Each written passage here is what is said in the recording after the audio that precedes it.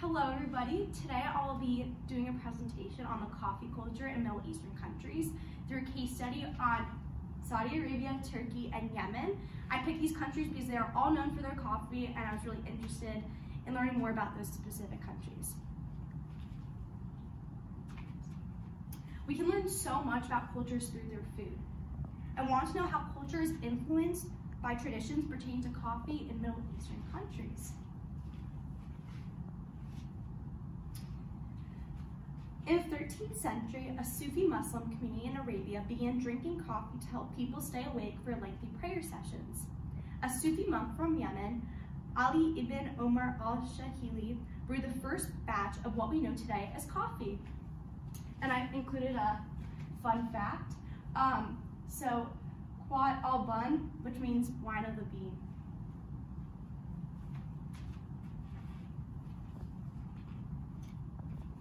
The Sufis introduced coffee to North Africa and the Middle East through trade.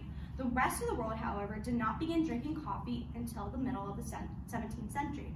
The English word for coffee is coffee and is derived from the Italian cafe, Turkish kahve, and Arabic qahwa. Some movements within Islam were against the consumption of coffee because it was not written in the Quran. In the 16th century, drinking coffee in Mecca's sacred mosque became very popular. Muslims were very instrumental in spreading the beverage throughout the Islamic world as the devout brought beans back from their pilgrimages to Mecca.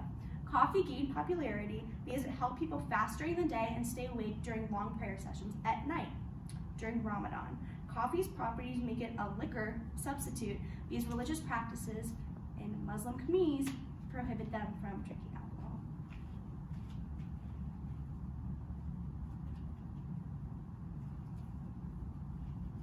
In 1554, the first coffee house opened in Constantinople. Coffee became intimately related to the growth of secular society. Merchants used coffee houses as marketing devices to gain new consumers within the beverage. Public coffee houses are known as kave-khane. Coffee houses offered friends entertainment and hospitality without bringing them into the home, which was considered the private sphere. Coffee houses played an important role in entertainment, which was previously private and domestic.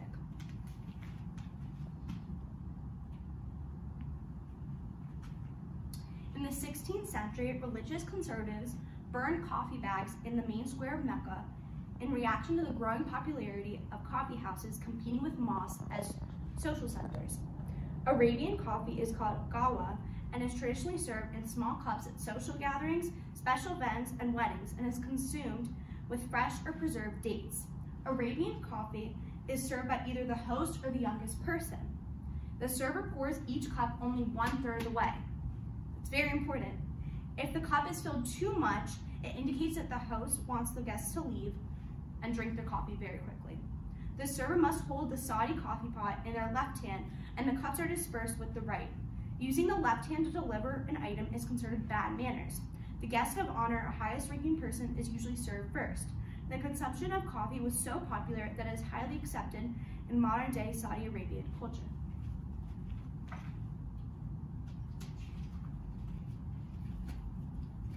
The Turkish word for breakfast is kahvaltı, which means before coffee. Turkish coffee is prepared by simmering a fine powder of ground coffee beans. So I have some Turkish coffee that I got from home. There's a Turkish coffee store near my yoga place, so I got that there. So I have a little demo. Okay, so this is called a sezve, and this is where you put the coffee beans into. So first you're gonna add water, then the coffee grounds and sugar if you want it. You're gonna simmer over low heat, and in the top of the coffee, there's gonna be a little foam, and you're gonna pour the foam out, just the foam, into the cups before returning back to heat. So you pour the foam out, and then you return this back to heat, and then you pour the coffee out. And you are not allowed to stir it more than once because the grounds are very special. So Turkish coffee smells different than regular American coffee. So I'm gonna pass it around if everyone wants to smell it. It smells very good. It smells very good. Yes, very good. Okay. So traditionally, before getting married, the groom's parents must visit the bride's family for a cup of coffee. According to superstition, the grounds that remain in that cup are used to predict the couple's future. So here is what it kind of looks like when you finish your coffee. That's what the ground should look like. So the coffee reader tilts the cup forward and they look at the horizontal halves of the cup. In the bottom half, the symbols are supposed to relate to the past, and the top half of the cup is supposed to show the future. So there's much that can be seen through the coffee grounds. And across all cultures, a lot of people like to predict the future through the coffee grounds, but it originated in Turkish culture. So Yemenite Sufi Muslims first drank coffee in the 14th century because they wanted to remain awake for their long nighttime chanting prayer rituals. For 2.5 centuries, Yemen held a virtual world monopoly on coffee production. The light-colored beans were the source of the word mocha, which referred to the port city of Mocha on the Yemeni coast. The city became a major trade center for the mocha-style coffee bean, which is known for creamy and sweet flavorings.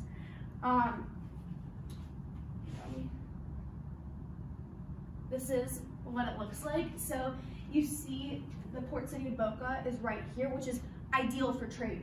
Like you can go in right here and that's the port.